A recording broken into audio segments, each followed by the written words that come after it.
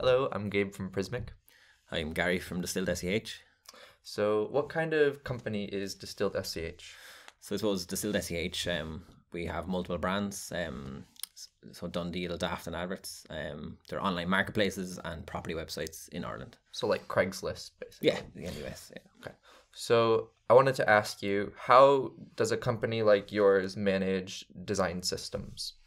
Yeah, so recently we actually looked to re-platform one of our brands, and this topic came up. Should we have a design system, and how would we go about implementing this? So we actually had a little workshop over a number of weeks to discover what would work best for us. Because we have multiple brands, we didn't really want to have to build 3 design systems.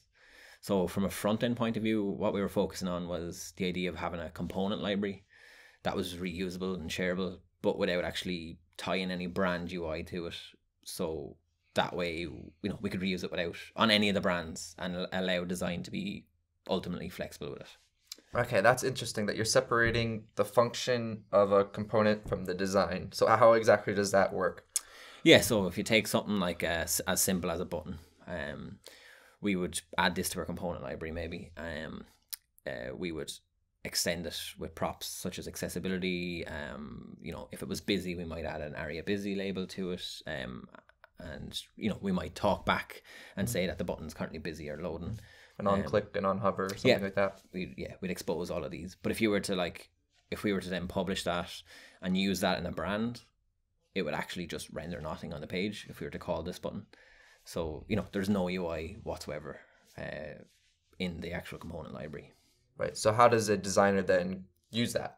Yeah. So for the button example, a button's simple, but if you have a gallery, for example, you would have like a next, a previous, and an image. So a designer would know what the requirements are, or the specification of a component is functionally, and they can then design around that. And the UI can be whatever you want.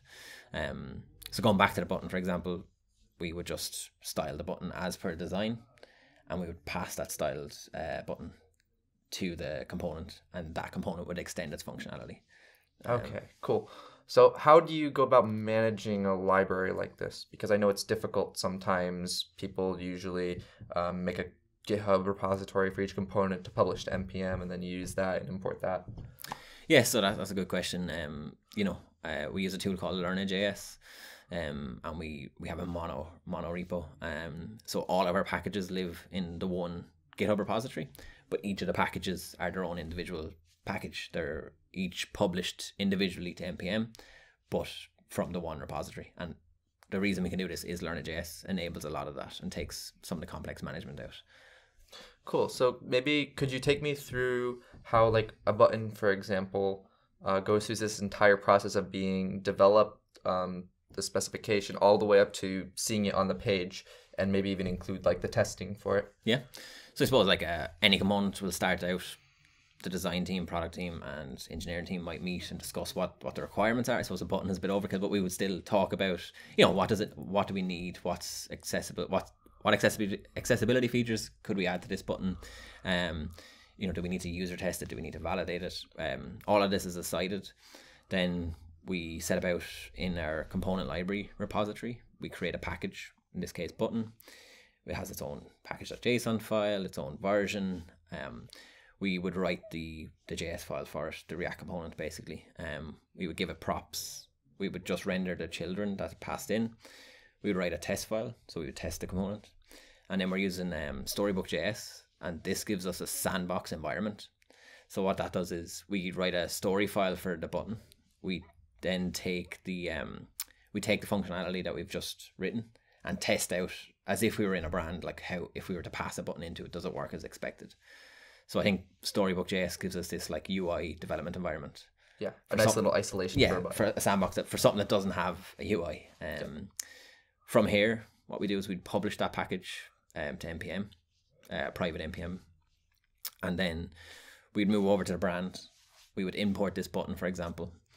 We're currently using style components, but you can use CSS, whatever way you want. We would style the button, style a native button element using style components, and we would pass this to our button component, which extends the functionality.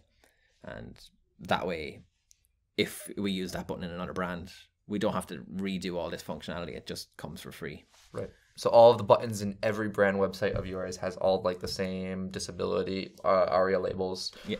All the same kind of bug fixes, browser specific code, everything. Yeah. And the only thing that's different is you have to restyle it each time. But that was a decision that we made, that we wanted each brand to be ultimate. They wanted ultimate flexibility on whatever you wanted to do. Like, a button's simple, but when you take something like a gallery, you could have multiple arrangements of how that looks on the page. And I think once you get into those complex UIs, that's when the ultimate flexibility comes in. That's a really cool concept, because now the designers actually don't have to worry about like, how do you program an image gallery? They just have to worry about, okay, I have a div here, and I can style it like that.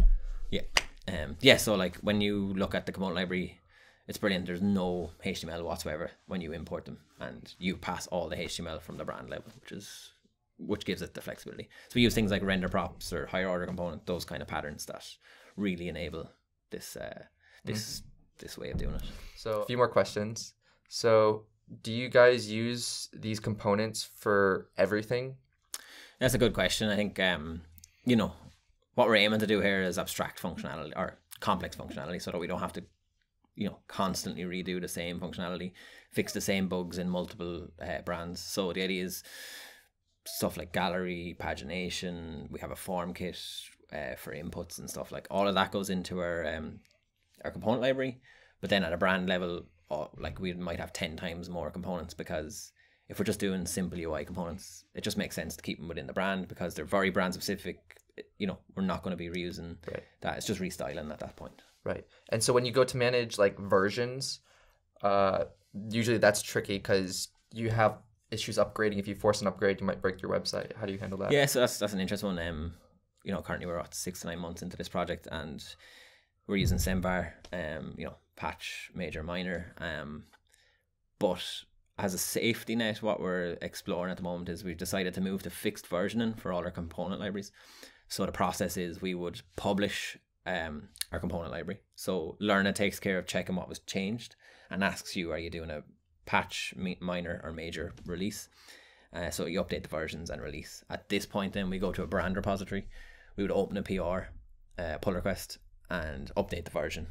And then this pull request will be tested by our QA team and ourselves to make sure that this is not a break and change, and then we would release it. I think in the future we'd like to be a bit more flexible in allowing patches to flow through, but just at this early stage we are doing fixed versions just as a safety net until everyone gets their feet. Yeah, that seems like a very maintainable solution. Well, thank you for sharing, Gary. It was nice to have you. Thanks very much. Thanks for having me.